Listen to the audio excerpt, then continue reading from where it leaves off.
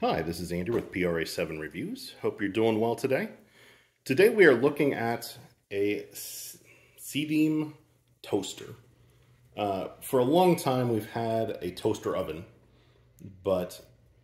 which are so useful in so many other ways.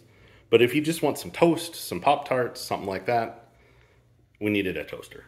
This one we found, and I just love the color of it.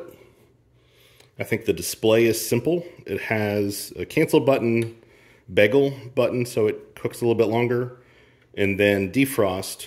And then it also has this meter where you can choose through like at least 7 different settings of how dark you want your toast. If you want it lightly toasted, you just have it down here.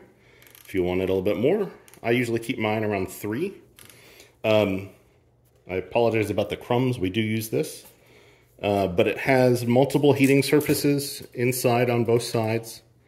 And what this is a SEEDEEM toaster, and here's the model number. It's a 31280D, and so far it has worked flawlessly. It does have a little tray where it'll capture crumbs, so you can wipe that off. And it just simply slides right back in.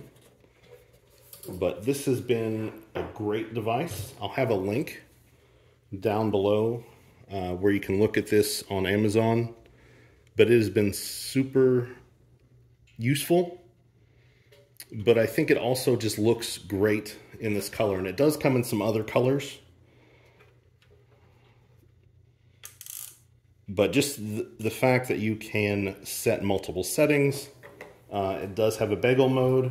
The only problem I found is these trays right here. So you're putting in a Pop-Tart. If you don't set them on these trays and it goes off to the side, it can fall down in there.